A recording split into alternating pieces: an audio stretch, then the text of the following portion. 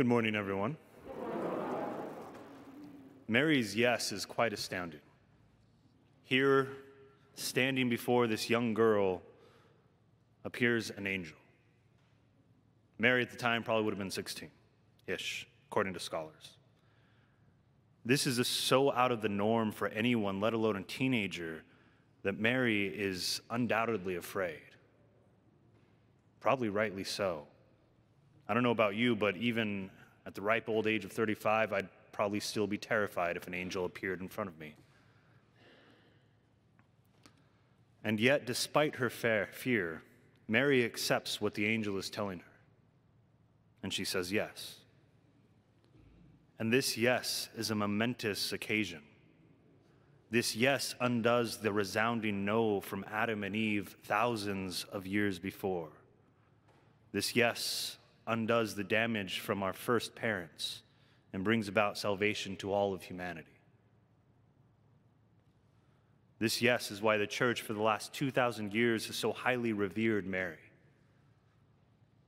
Of all the millions and billions of women who have walked this earth, it was Mary who was chosen by God to bear his only son.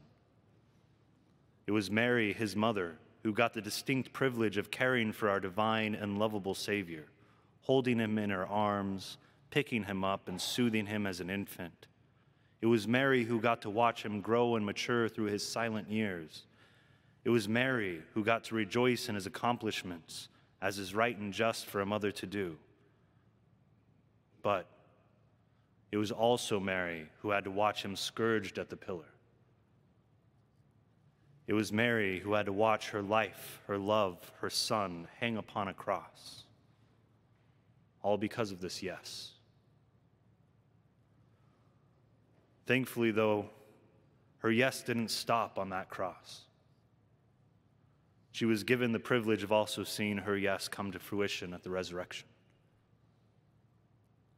My brothers and sisters, Mary's yes was monumental.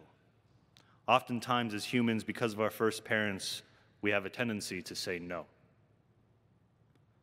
Today, though, we can redouble our efforts and join our yes with Mary's.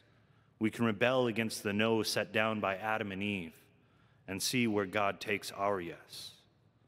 And just like Mary, we'll have good times, we'll have enjoyable times.